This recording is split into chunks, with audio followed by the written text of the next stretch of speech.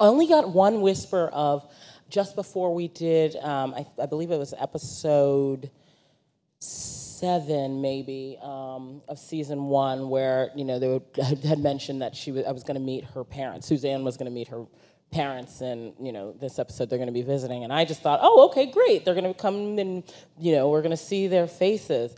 I did not know those were the faces that we were going to see when we saw them.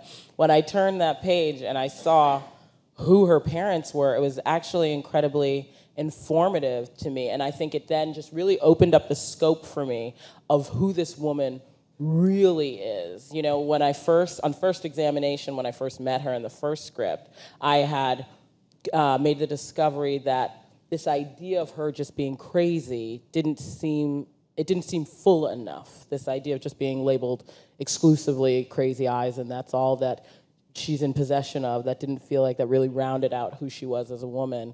And thankfully, the writers had so much more to say about who she is throughout that story, and then as the journey of her character continued.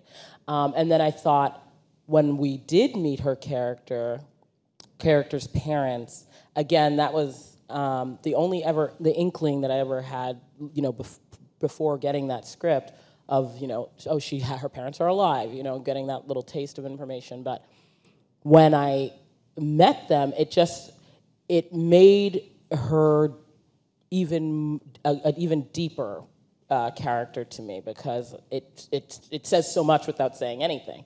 If her parents are white, we were okay, clearly she's been adopted. Was she legally adopted? Do the parents live in the neighborhood and couldn't manage taking care? There's so many stories and different trajectory and tributaries that can be drawn out of that.